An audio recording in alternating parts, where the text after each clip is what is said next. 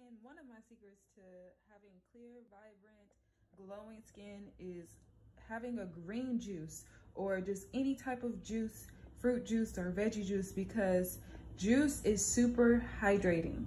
I like to do celery. You could do celery juice by itself. It's great for the digestive system, and anything that's focusing on the digestive system is going to really clear up, skin, because our skin, depending on where you have issues, like if you have issues on your cheeks or your forehead with inflammation or different spots, that can be reflective of what's going on internally. And so we always want to go to the source, rather than adding things topically.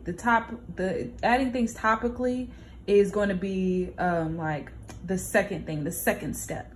But first step is getting the internal balance together. So yeah, we're gonna do this green juice. So I got celery. You can do celery by itself. I like to add celery, and typically I'll add like a Granny Smith green apple and a lime.